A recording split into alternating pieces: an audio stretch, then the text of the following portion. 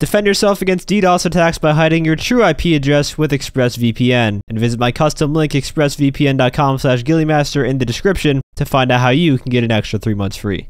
Hey everyone, and welcome to my in-depth guide of the new Maibatsu MonstroCiti in GTA Online. I'll be going over some of its stats, some cool tricks with it, as well as some situations where you can use this car. And before I begin, I once again want to thank my friend Ender for helping me record and test for this video. So the MonstroCiti will cost you about $1.5 million to purchase, or if you have GTA Plus, it will cost you no in-game currency. However, it also has an HSW upgrade as well as a mining tech, so in the end, it'll be costing somewhere around 2.7 to 3 mil to max this out. Unfortunately, although it does have a lock-on jammer and the RC feature, it does not have armor plating that you can apply to increase its defenses. But that doesn't mean it doesn't have any defenses. It takes 1 RPG, 3 homing missiles, 1 sticky bomb, 3 explosive rounds, or 2 railgun shots to blow it up with the player inside, which is more than just your standard regular old car takes with 1 homing rocket. And as always with these vehicles, if there are no occupants inside, it's going to blow up in half that, which basically means it will take 1 less homing rocket or explosive round.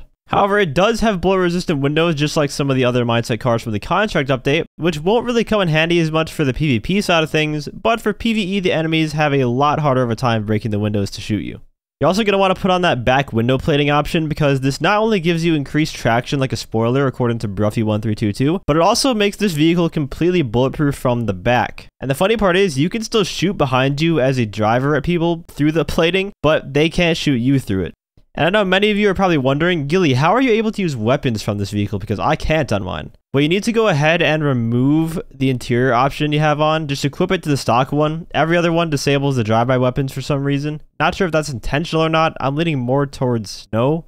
When you combine this vehicle's performance and its bullet-resistant properties as well as the completely bulletproof back, you get a vehicle that is extremely useful for PvE content especially. You can back up into groups of enemies using your bulletproof back of the car to protect you from damage, kind of like this in Torno back in the day. And then you can zip out of there in an instant if you need to with the HSW upgrade. Against the armored Kuruma in a performance test, it blows it away in both acceleration and top speed, which I guess no one was really surprised about. Sure, it might not be as protective as the armored Kuruma because the windows can eventually break on it, but it can definitely work and the speed will help you out with efficiency in missions, whatever you're doing. Now against some of the more popular mindset cars for free mode, it's not really going to compete in that aspect. Not only is it slower than some of the other ones that we've gotten recently, but it also just doesn't have the armor plating to back it up.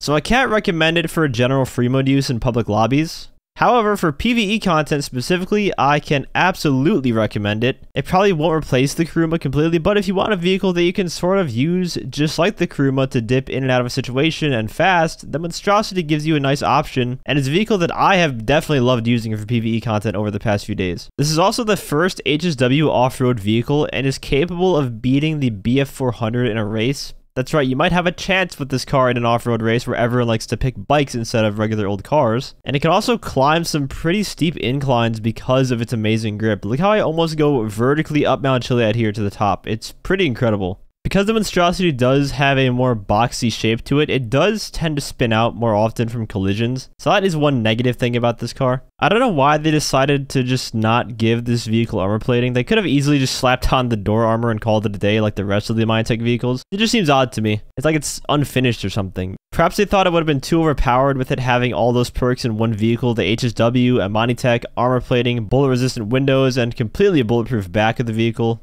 Anyways, that is going to wrap up my in-depth guide of the MonstroCiti. I wouldn't go and use it for free mode PvP, but everything outside of that, I would definitely check this vehicle out. It's fun to drive and the AI have a really hard time hitting or even catching you in it. If you enjoyed the video or found it helpful, feel free to leave a like as well as subscribe to my channel for more GTA Online content. I want to give a huge shout out to all my channel members for support. If you'd like to become a member for some exclusive perks, you can either use the join button or link this down in the description. And as always, thanks for watching, and have a great day.